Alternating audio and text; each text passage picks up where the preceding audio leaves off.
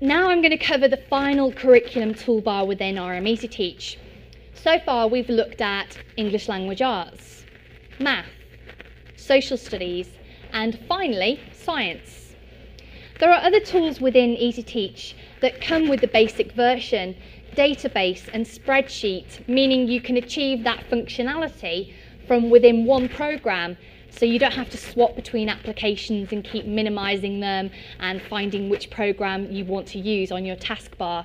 So it makes the classroom management of the software really quite easy. So I've got a bunch of images out here on my page that I was able to access through my multimedia bank, and I need to select one more. So I'm going to go to Science and Plants, and I'm going to bring out a small plant. And I can dictate that it's small even from dragging and dropping it out. Of course, I've showed you how it can be resized once it's on the page, but if I can do something before the event, then I'm big in favour of that. So I'm going to choose the small plant by selecting my small button. We have a medium button and a large button. And I can drag and drop my plant out there onto the page. Now, if the scientists out there haven't guessed already, we're doing a lesson on energy flow through an ecosystem.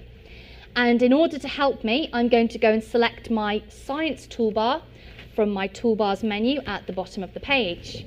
A floating toolbar that allows me to minimize my Easiteach toolbar and pop it in the corner up there, because I'm just going to focus on using this tool for now.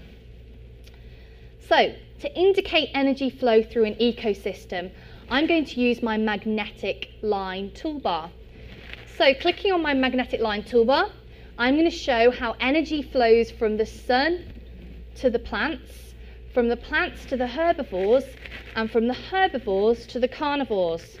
And it could be that we have more herbivores and so forth, and I can connect as many different animals, plants, elements, whatever it might be. It could be a food cycle or a food chain that we're doing.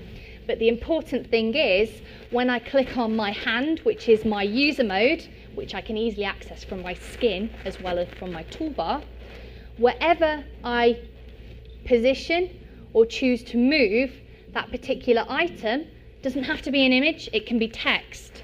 It retains those links, thus showing the students the relationships that exist between those items.